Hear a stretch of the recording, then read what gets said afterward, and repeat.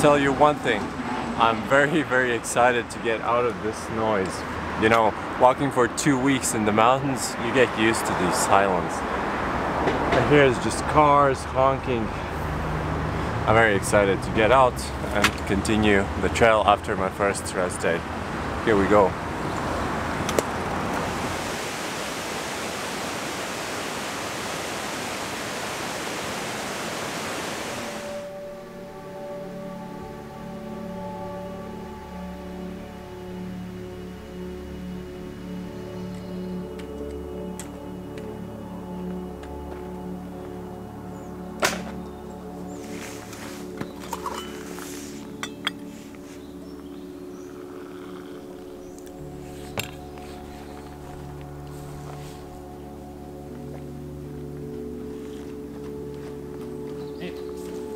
Hola, hey.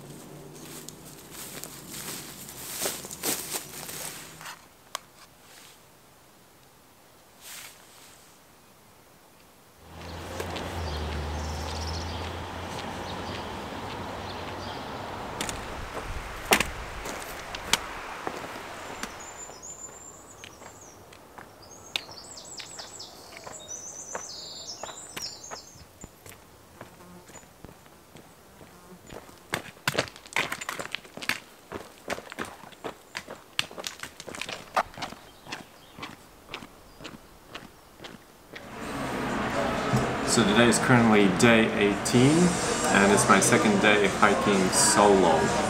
I was running to the city, the last city in Andorra. I'll be leaving Andorra this evening probably or tomorrow morning because I needed to buy camping gas, and I made it just like 15 minutes before the store closes, because the store closes at 1 p.m. Yeah. Like, when does a store close at 1 p.m.? I guess it's normal for Spain, but you know, from where I come from, gear stores usually close at, I don't know, 8, maybe the latest, earliest, I mean, maybe usually at 9 or 10 or something, but yeah. Anyway, I made it. I came to this bar, I got some beer, coffee, I'm charging up my electronics. Yeah, and this evening I'll be going up to a higher part. Right now I'm at 1400 meters and I'll be going up to 2400 meters this evening.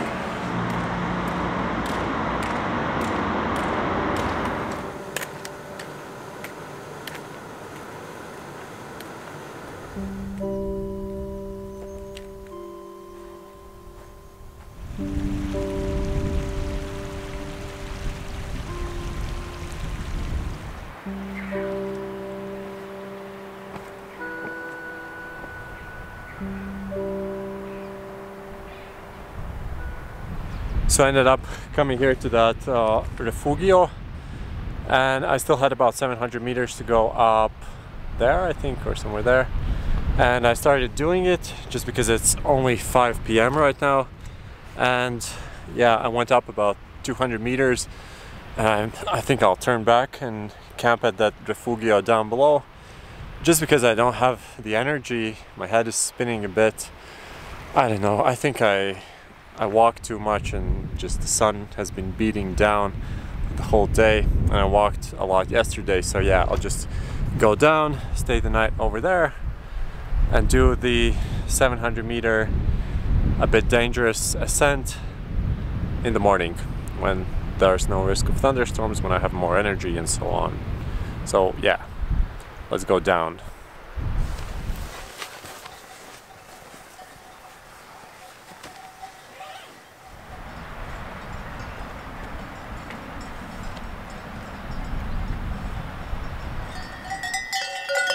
Hey.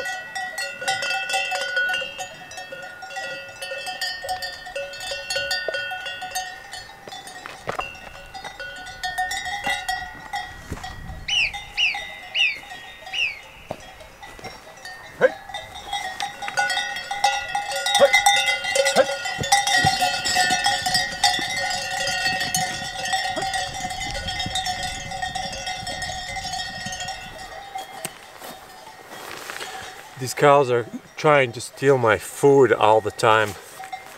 I just shoo them away, then they come back, I shoo them away, then they come back, I shoo them away a little bit further, then they come back after 20 minutes. They're relentless.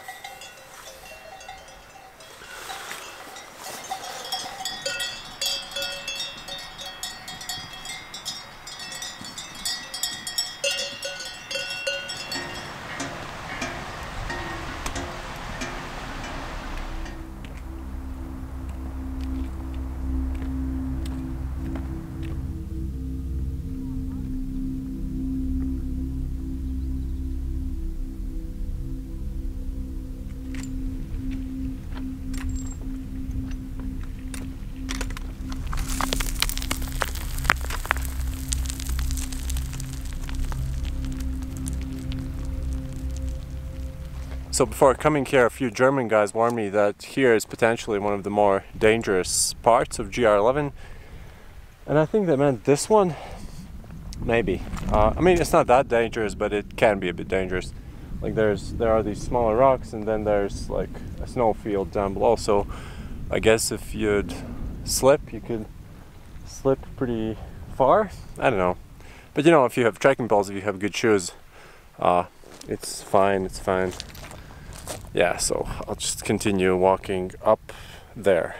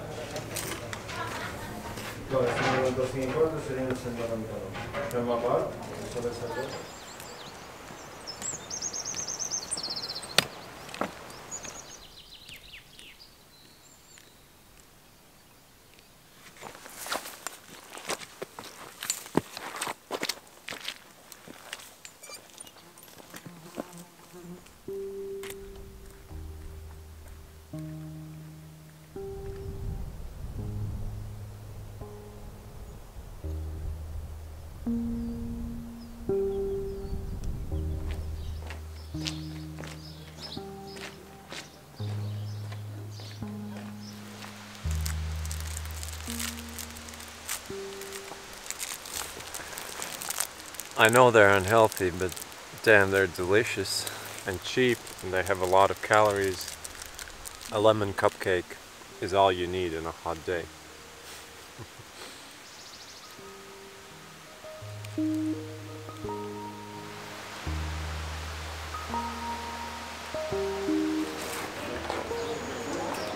I don't know about you, but this looks fucking amazing.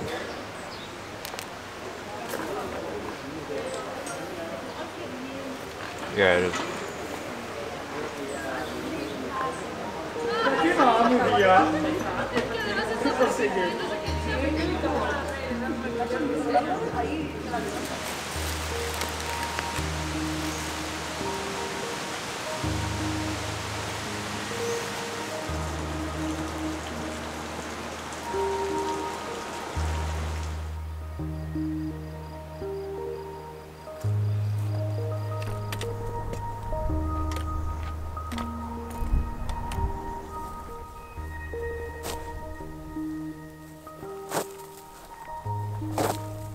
It's currently day number 20 on the GR11, and it's currently day number 4 when I'm hiking solo without my girlfriend. When I'm walking alone, when I have these boosts of energy, I can just walk and continue walking.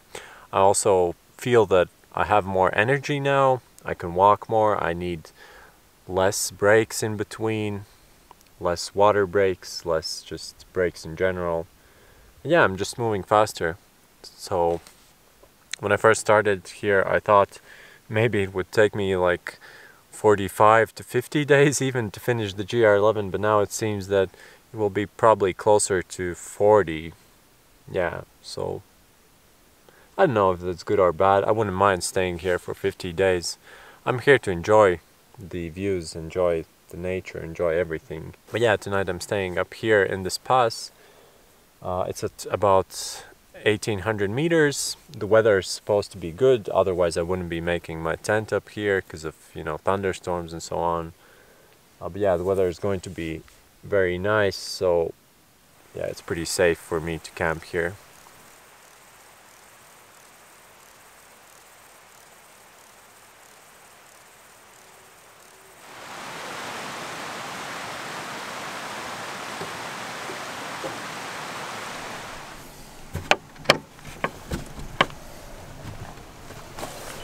They're all locked, at least the ones that have the roof still standing on them. But it's a very, very interesting place. Imagine just a whole town just leaving. Of course it happened gradually, but yeah, it's definitely a bit, not creepy, but interesting. It's cool to see these deserted places. There's like this whole smaller road that's going down here.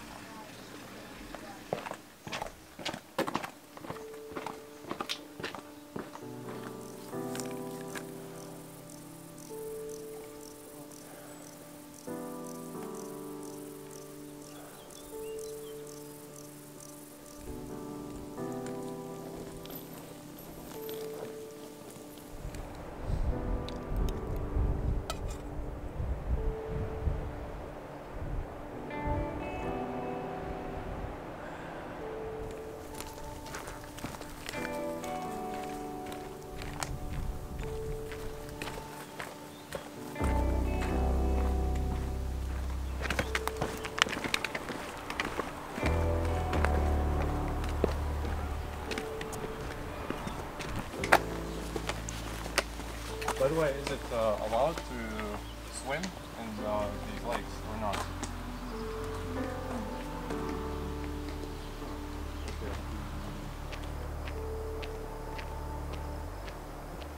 So it's currently Monday, day 22nd. So I've been out on the trail for 3 full weeks, which is a lot actually. But I'll be still on the trail for 3 more weeks, so maybe a bit less. And yeah, it feels good. It feels good. The views are amazing. I have much more energy now. I'm doing much more kilometers per day. So the last few days, the trail went through kind of these dry hills up lower in altitude. It was pretty hot, and right now I left Espot. It's about 12 a.m. and I'm starting this section that goes up to the higher mountains, and basically we'll be up there for the next 4 or 5 days or something, at least. At least I know I won't be able to buy some groceries for the next at least 4 days, so I stocked up a lot of food. My backpack is pretty heavy right now. I'm also drying everything right now. You won't be able to tell, but behind the camera, my tent, my clothes, everything, here's my sleeping pad, everything is drying in the sun. At least it dries quickly. But yeah, yesterday I stayed in a campsite, and I had some pretty serious rain, and yeah, everything is a bit wet. You know, the tent is waterproof, but it soaks up a lot of condensation, especially if it's been raining outside. So yeah, there was a little bit of water dripping down from the walls, from the inner walls, so everything is just a little bit wet, you know. Not wet, but maybe damp or something. But yeah, 30 minutes in the sun fixes this, so that's not a big problem.